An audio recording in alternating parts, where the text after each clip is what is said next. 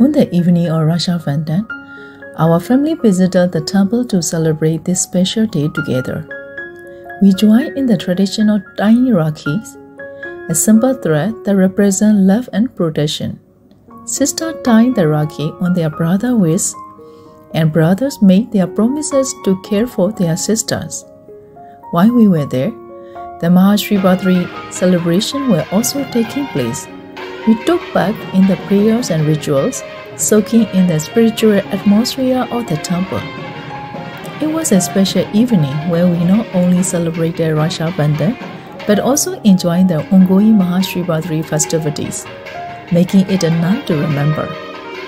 In the heart of Singapore, our family found joy and peace in celebrating these important traditions together.